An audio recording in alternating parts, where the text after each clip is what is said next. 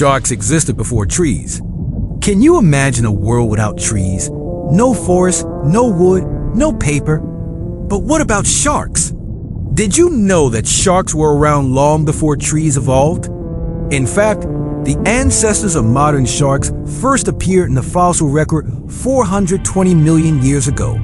That's 70 million years before the first tree evolved. And sharks have been swimming in the oceans ever since. Over the eons, they've developed incredible adaptations to survive in just about any environment, from the freezing cold waters of the Arctic to the steaming hot springs of the deep sea.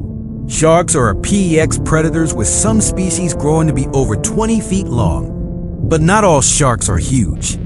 The smallest shark species are less than half an inch long. And there are more than 500 different types of sharks swimming in our oceans today.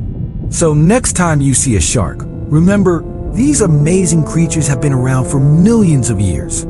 They were here long before us humans evolved, and they'll likely be here long after we're gone.